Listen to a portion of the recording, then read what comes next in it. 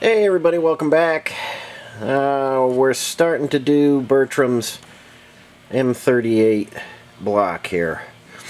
Now the cylinders were pretty tapered, and you can see there's a tiny shadow on number 2 and there is a tiny shadow on number 1. Now I'm boring through here for a 20 over piston, and I'm leaving just a tickle over 4 thousandths to hone out, and I know I'll get that one and that one. That'll clean up with the 4 thousandths of honing. We're gonna do number 3 and then number 4, and hopefully it won't get any worse. Hopefully it'll get better, but who knows. Every cylinder was quite a bit different here when I measured them. So we're gonna try and get it at 20 over pistons in here. If not, we'll set up again and do 30 over. But I think I can get 20. If it doesn't get any worse from here, I can get a 20 in there. I've got my digital readout set. That should be 438. 2/10 away. Let's see if we can get that dialed in. There we go. Right at 438. That's the center line distance between 2 and 3, and we'll set up and we'll start boring this one. Okay guys, here's Bertram's block. This is a remanufactured M38 block we're looking at here, just in case you don't remember. Okay, the serial number is RMC, and for M38s the R was remanufactured. Now, this was a standard bore, but it was worn out so bad it was just a hair over 10 over at the top. So I bored at 20, and there was a shadow on every one of these cylinders on the non-thrust side. And sometimes you'll see that. You'll see, usually the wear is on this side, on the thrust side of the piston.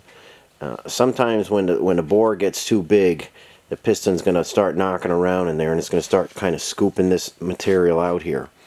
Now I couldn't get it at 20, so we're at 30, and we are very, very close to 30. I maybe have 1 thousandths to clean up in the honing machine, and then we'll hand fit the pistons. I just got it. I thought I was going to have to maybe creep out to 40, but it did come in, you know, just like I say, about 1 thousandths under. So next thing I'm going to do is do the valve job on here. I'll do a 3-angle valve job. I get the guides reamed and the valves and the seats, everything cut and vacuum tested, and then we'll put it in the honing machine, and then it'll get washed after that. So Bertram, your engine is moving along, getting closer, and while I had this SIP set up and going, I put a F head on there. So here is the F head that came out of that CJ5. I know a lot of you guys aren't following every video, but I took apart that CJ5, the one with the Stratton lift, and it was gray. And the engine supposedly was supposed to be in good condition. I did get it running, like I said, when I got that Jeep in, and it didn't run real good.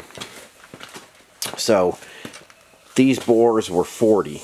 When I opened this up, these were 40. I bored number 1, and whoever bored this last, I don't know exactly what they bored it with, but I bored this to about 50 thousandths size, just to see what the cylinder was like. And I had a dark shadow there, and then down further I had another dark shadow there. This cylinder was so crooked, it was crazy, but it did clean up at 60. Whoever bored this last time made an absolute mess of it, and I just don't know what happened. But it's all straight and perfect right now. I do have plenty of material on here to hone and hand fit the pistons. Like I say, there's going to be 60 overs going in this one, and 30s in Bertram's. So this block is laid enough to have factory hardened seats in it. I think you can see them there. So we'll get another valve job finished on this F head, and then one after the other they could go in the honing tank, and they'll be ready for assembly right after that. So things are moving along. Lots of engine stuff going on, but more sheet metal videos coming. I know some guys enjoyed those, and thanks for letting me know. I've got a lot more coming, but I've got to catch up on some engines right now, and sheet metal stuff is coming a little bit later. So hang in there, and we'll get into the valve jobs next. Okay guys, I got 8 new old stock valves in here. This is Bertram's engine, and the M38 went through a lot of different valves. Now this one is the latest version. It started out with just regular L head intake and exhaust valves. It had the large keeper. Then it went to exhaust rotators.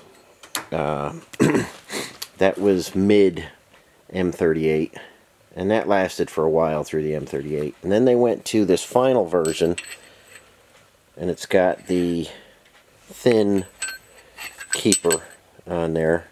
Hope you can see that. This is basically a F-head exhaust valve. And like I say, this is my last set of valves for an M38 that has this style. I've had this new old stock set for a while. So I use the same keeper as the F-head exhaust, but the intakes, let me get one out here, they have the exact same end on them. Now these are a little bit longer. This valve's a little bit longer than a normal intake or exhaust valve on an M38. This was the final version. Like I say, this is an RMC code, so this is a very late M38 engine, and this was the final valve change that they did.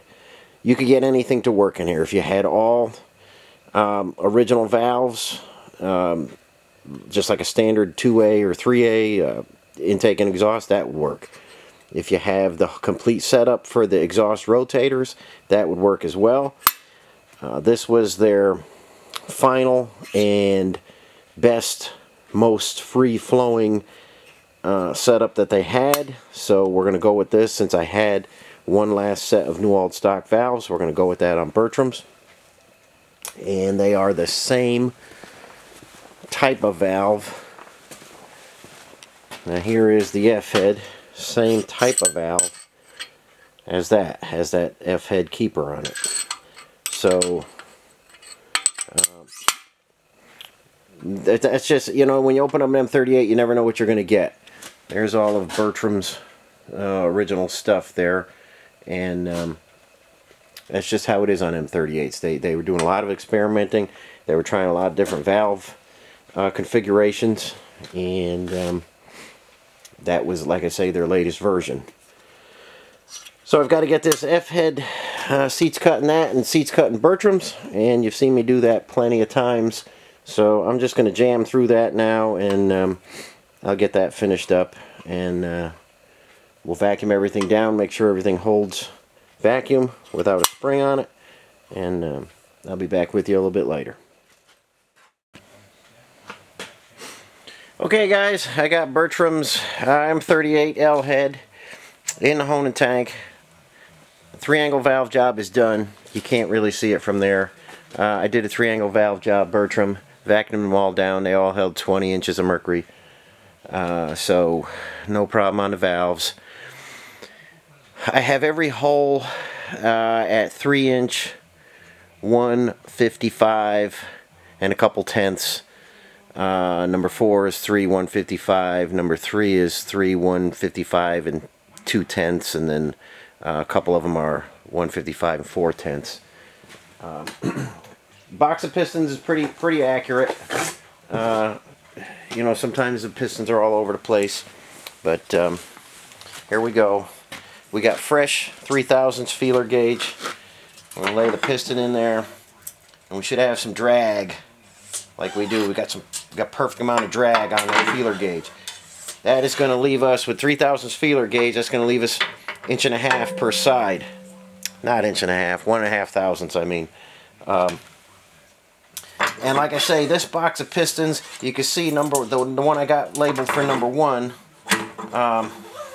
You know, that pulls out a little easier, and that one pulls out just right.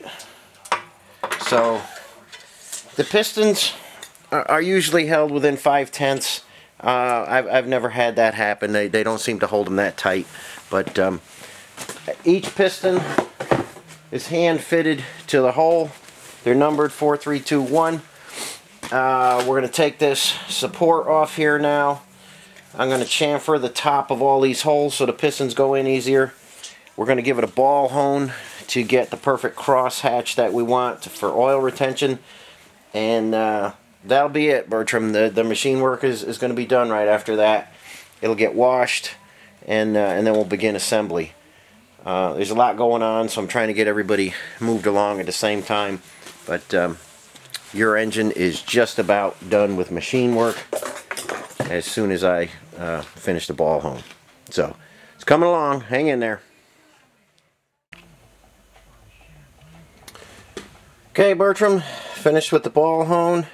I think you can see the chamfer on top of all of those holes there. Try and get you in there and show that to you with the light. Kind of tough to see. We got a very nice cross hatch in there, and this will be a long life engine like all the ones I build. So very happy with how it's coming out, and assembly is next. So we'll get this guy cleaned up, and it'll be another day before you see the assembly start to happen. But this is where I'm at so far for you, Bertram. And we're going to end this one here, guys. Thanks for watching, and I will catch you on the next one.